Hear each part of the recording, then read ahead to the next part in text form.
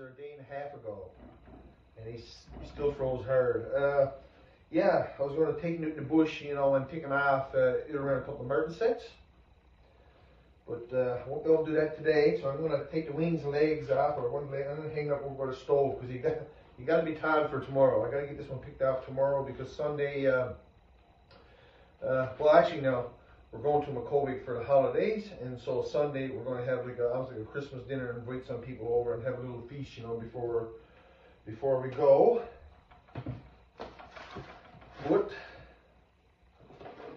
in order to enjoy this Goose Sunday, he's going to have the tie. Open up the feathers so the heat can get in through.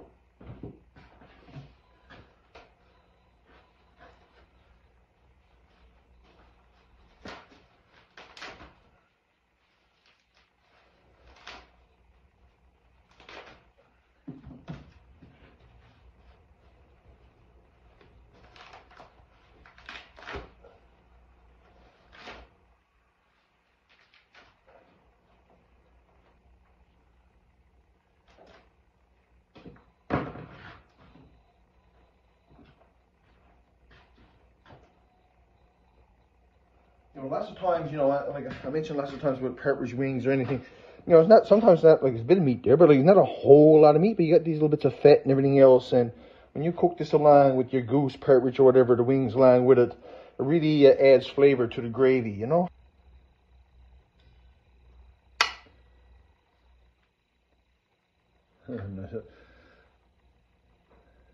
Yeah, my grandmother, especially with an eider duck foot, you know, she'd be always howling on no tendon like that, getting in the move. We'd be kind of awestruck as little kids. Well,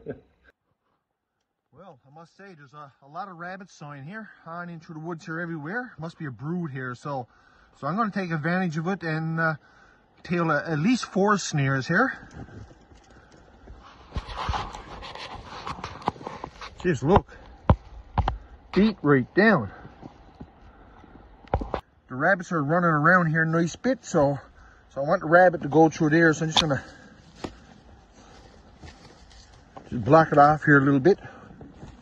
Some branches like that.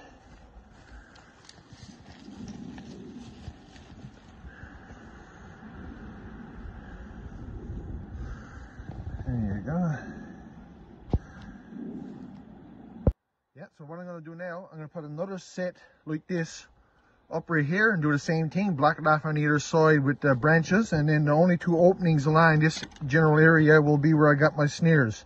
That'll funnel them into my snares, hopefully. So that's one set, and here's the other one right here.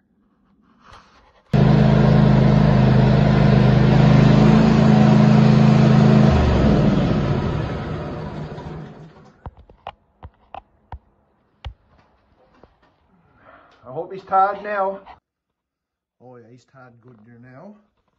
So we got the goose, and I got 3 rabbits there to clean up as well. And we got some snow coming, so I'm going to leave early in the morning and check my rabbit snares and shrink them up. And that'll be it for the rabbits now for a little while, because next week, early next week, I'm hoping to get to Williams Harbour for some seal and eider duck hunting.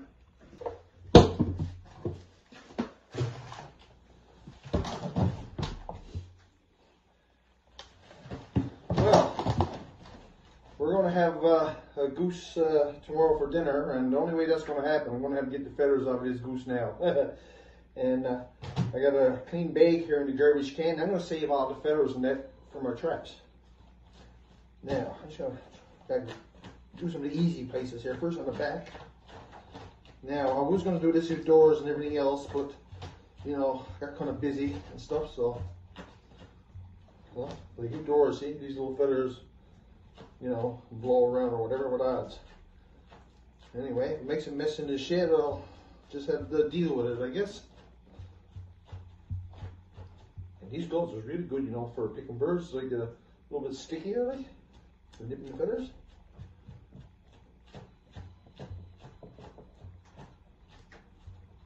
Yeah, I'm going to get out of this goose here now, 1 feather at a time.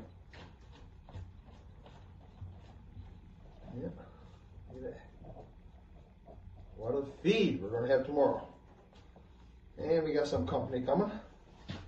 And I think the battery's low, so I'm just going to sign out for now.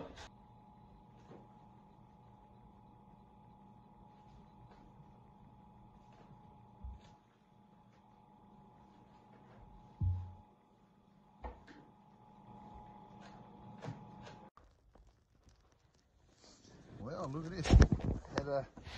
Had a rabbit here yesterday, and I got another one here today.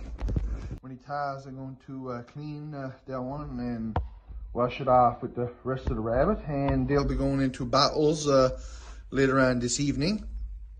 I got snares to go up there now, account for 20 centimeters of snow, so I won't get any more snares out now, not likely till after the holidays.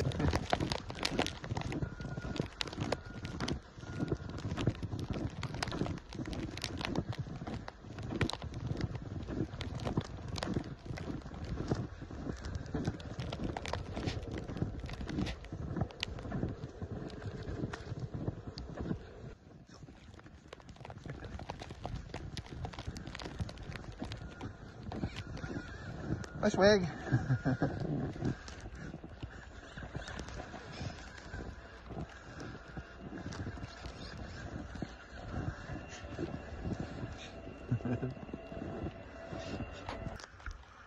Swag don't like the snow as much as honey. Well, just look at that. Now this goose, he's going to go in the roaster now in a few hours time. And we're going to have rabbit in another roaster and caribou in another. And I got to run, the phone is ringing, so I guess that's going to be it for this one, guys.